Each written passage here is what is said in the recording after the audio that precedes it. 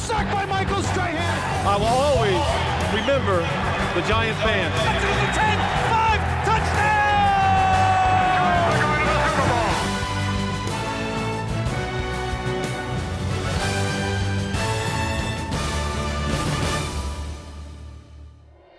Welcome to another edition of Giants Chronicles here on MSG. I'm Bob Papa. Today we focus in on quarterback Eli Manning, a two-time Super Bowl champion. However, Eli's start with the Big Blue wasn't as smooth as many had projected. The San Diego Chargers and the New York Giants have exchanged their draft picks, Eli Manning and Phillip Rivers. He was the #1 player on our board, and if you're looking for quality, that's the direction that you go in. This is a young player with great ability, and he was within striking distance for us, and we took him.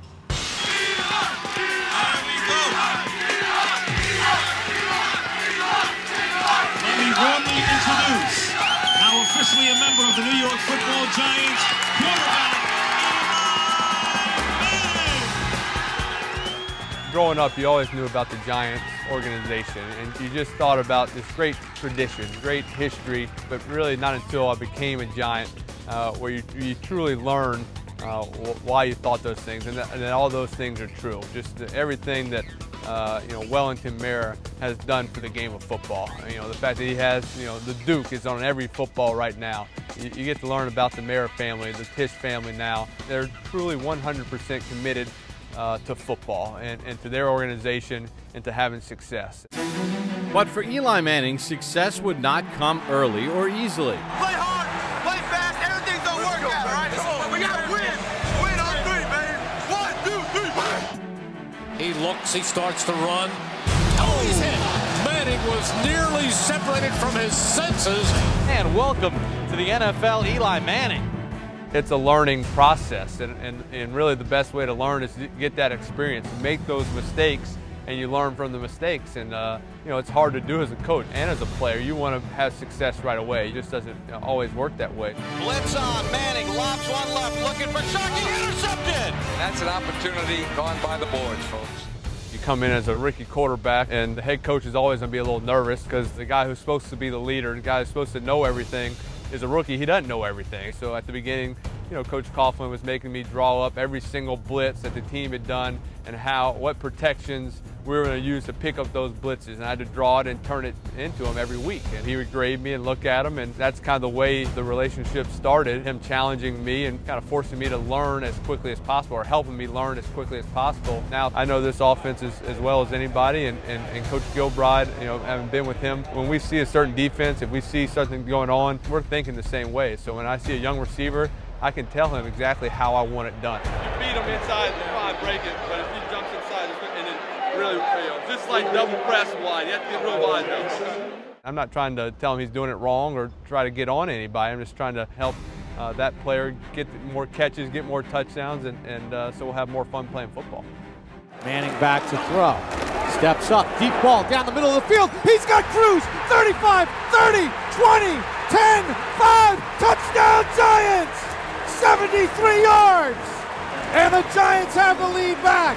And there's not a better feeling in a football game when you see a certain blitz and, hey, this is something we've talked about. This is something we talked about in that quarterback meeting room. We said we're going to check to this protection, we're going to go to this play, and it works just how you practice it or how you imagined it in your mind. Manning drops straight back to throw.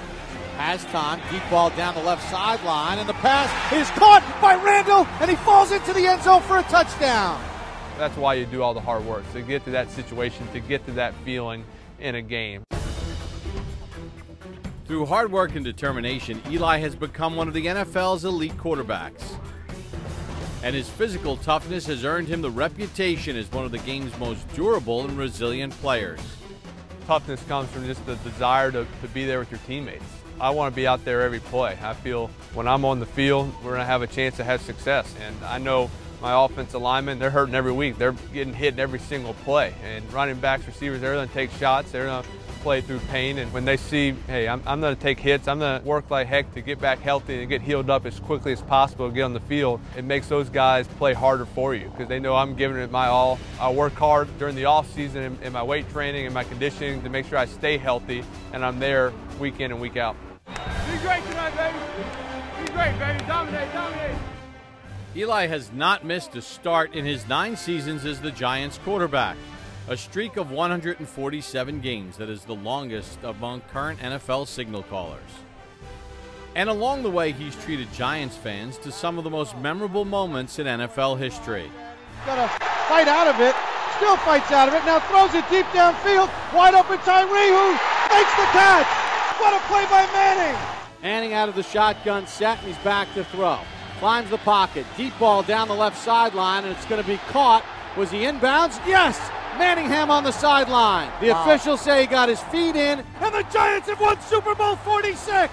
Still will, the heart of a champion.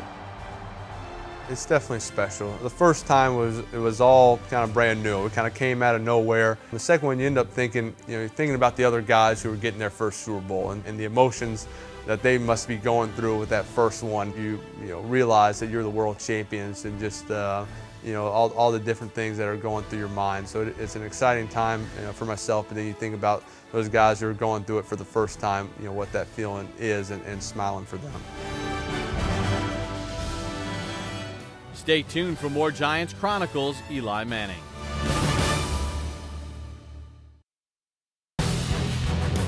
Your first name again? Eli Manning. That's a long first name. Now, Eli, I want you to stand up straight because we're going to do a special magic trick, okay? Okay, are you ready? Yeah. Now, repeat after me in just a second, but repeat after me loud. Let's practice. Not now. Go! Watch how fast he's moving. With the skill and dexterity of a master magician. Around and around, he's tying himself up. Wait, Eli, don't tie your arm up, okay? You're getting wrapped up in your work here, Eli. Eli, wait a minute, Eli. Welcome back to Giants Chronicles. Eli Manning.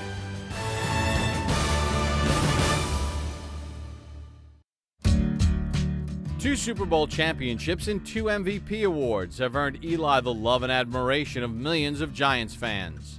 But despite all of his football success, Eli is just a regular guy with his feet firmly planted on the ground. And he feels that these qualities come from growing up as a member of a caring, loving family. Well, I think both my parents raised my brothers and I just to try to be good people, be nice to people. We had to say yes, sir, and no, ma'am. And if we didn't say that and they hurt us, that was kind of the biggest thing you could do wrong. Being polite and respectful aren't the only traits Eli learned from his mom, Olivia, and dad, Archie.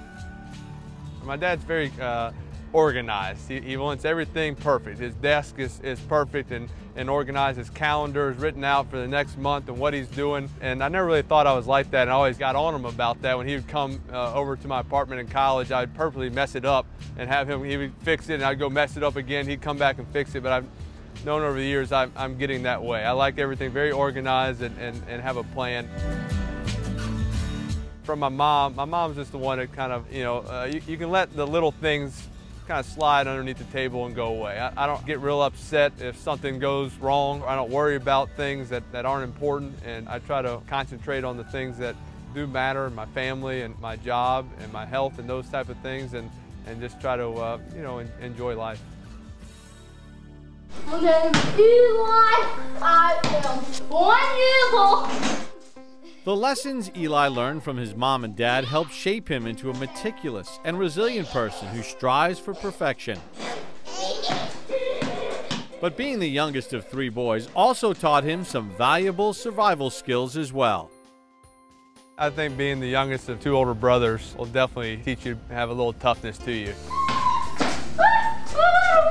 You can't go cry to mom every time that they beat up on you or push you down, or playing knee football or playing football in the backyard and they tackle you a little bit harder than they're supposed to tackle a 5-year-old when they're 10 and 12. But I think you just kind of learn to not really complain about anything or start crying unless you're really hurt. If you cried about everything, they would just ignore you. But I think they would know if I was really hurt, they would know the case. Let him try. And if Eli did happen to stumble as a result of the friendly tussles with his brothers, there was always one special person there to catch him when he fell.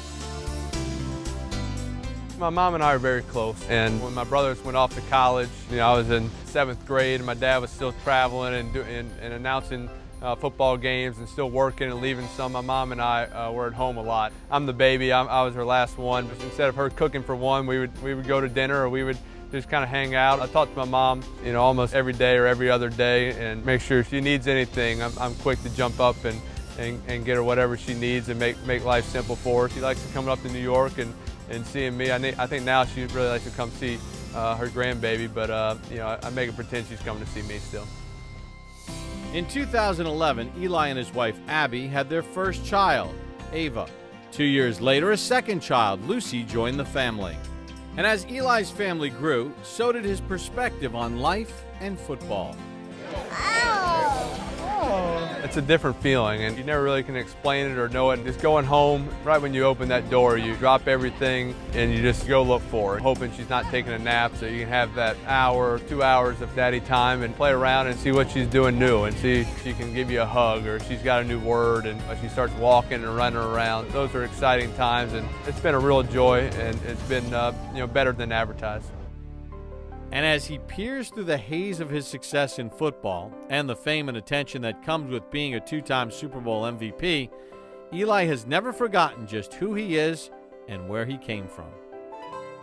I don't think my personality has changed since I've been in New York, and I don't believe it changes by where you live or whether you have failures or success. You still want to stay the same person. Grew up in Louisiana, went to school in Mississippi. I still have a lot of Southern tendencies, I would say. I still try to keep that personality and a lot of those Southern traditions and apply it to everyday life. I go home for a little bit in the off season for 2 months, but besides that, I'm here for 10 months out of the year. And so this is where I've made friends. This is where my wife and I have been for a long time and had our child here. All right, thanks, Eli. Thanks, guys. Come on, boys. So you definitely feel that this is home for me.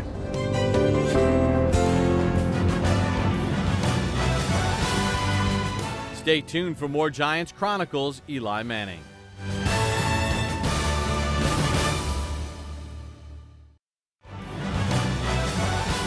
Welcome back to Giants Chronicles, Eli Manning.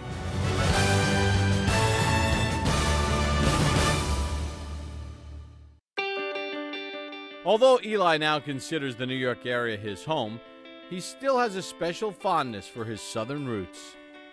Back in Jackson, Mississippi, he and his wife Abby have helped raise over $3 million for the outpatient clinic at Blair E. Batson Children's Hospital, the only children's cancer care center in Mississippi.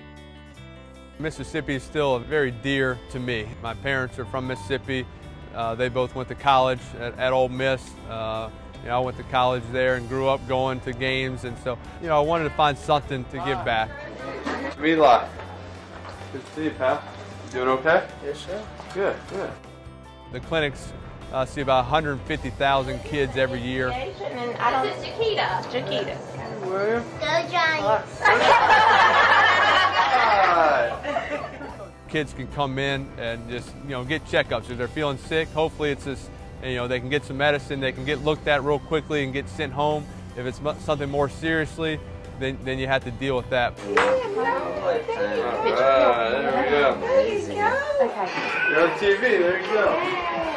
You see that you're helping people live a better life, and so that's the most satisfying thing. And each summer back in his home state of Louisiana, he hosts a football camp for hundreds of the state's finest athletes. Motivate me, baby. Give me the play. Hard work on three, hard work on three. 1, 2, 3, hard work! The Manning Passing Academy was founded 18 years ago by the first family of football, Archie, Cooper, Peyton, and Eli Manning. Every summer, they host a quarterback camp in their home state of Louisiana for players in grades 8 through 12 to teach them the fundamentals of throwing and catching the football.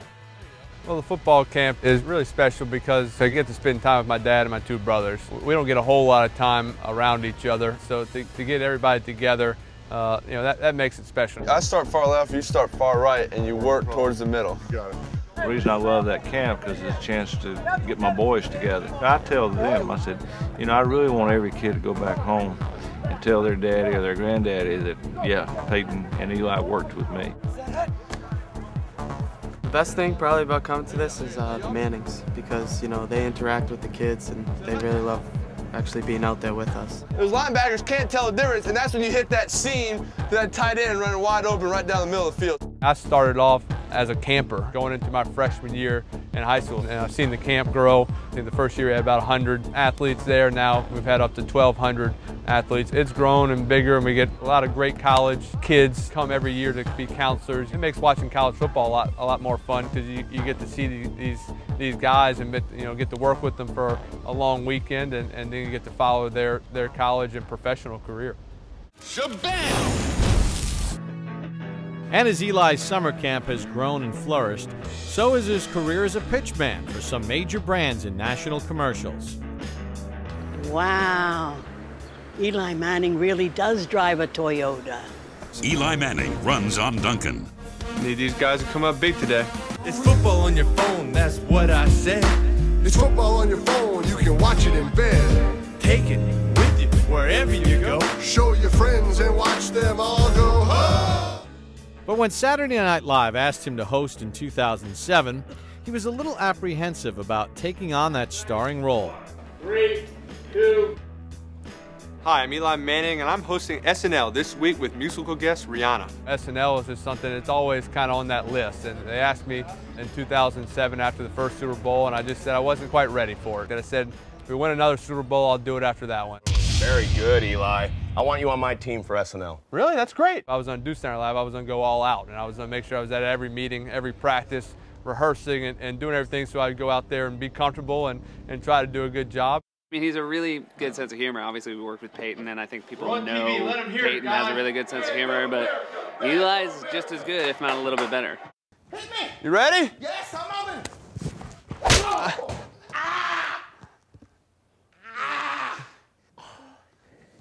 Almost. And then there's ESPN, who came calling for a typical slice of Manning life. Having two older brothers and having that special bond and relationship where they were quick to bust on me or make fun of me. Yeah, we were always just kind of messing around and doing, goofing off. And, my dad kind of looks back and gives that look. It just kind of, what are y'all doing? Stop it, or I'm gonna get on y'all a little bit. And we got that look quite a few times. Although Eli spends as much time as he can during the off-season down south with his family, it is here in the New York area, specifically Hoboken, New Jersey, that he has established his new home. When you become the quarterback of a team, you really have to become a part of the community and help out around the communities in New York and New Jersey. This is Eli Manning. You can say hi. Nice to see you. Very nice to meet you. Nice. So we're taking him around, showing him the challenges that we face here in the western side of the city. Excellent. So I've been in Hoboken for 8 years. I was here during the hurricane. Pretty frightening. The wind's blowing, 100 miles an hour, shaking all the windows. About 8 o'clock, all of a sudden, you can look outside my window and see the Hudson River, coming onto the streets. How much water is right here? Well, the water actually at the next block, I can show you where. He reached out to me and said, what can I do? And we came up with this idea of walking around and just showing him the devastation. You can see it here, this whole entire area. I think it's pretty eye-opening when you see any place firsthand and the destruction that the hurricane brought on, or the flooding. I think the people of Hoboken have dealt with it wonderfully. The community has gathered together to help out each other and start rebuilding and saying there's no option, but we're coming back. I'm just so impressed that he spent the day walking around with me, and he really sort of spread hope today. Really, really appreciate it. Thank you so much. Okay. All right, let me take know. care. All right. Good to meet you. Likewise. Stay tuned for more Giants Chronicles, Eli Manning. Welcome back to Giants Chronicles, Eli Manning.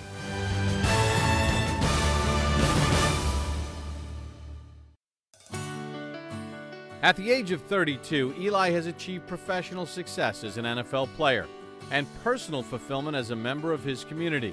But he feels that the final chapter of his story has yet to be written. I'm not done. I'm not retiring right now. I still feel I have a lot more to prove. I still have a lot more years of playing at a high level, and I can raise my level of play. Who makes the catch? Touchdown, Giants! I still have dreams. I still have things I want to reach. So that's what's keeping me going every year. And I think just that desire to get better. You know, I can become a better football player.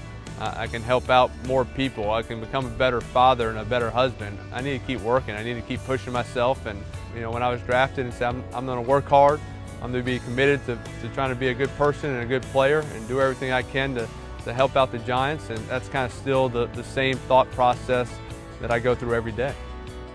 And as he continues to grow and develop as a player and a person, Eli knows that it will only secure his position as one of the greatest players in New York Giants history. There's been a lot of unbelievable Giants players in the past, and I'm not worried about where I rank amongst them right now. I'll never be worried about it, but for now, I got to become better as a quarterback and as a leader of this team, and those are the things I'm working on. One of the things that has served Eli so well in his time with the New York Giants is the fact that he has that very calm demeanor, never getting too high, never getting too low.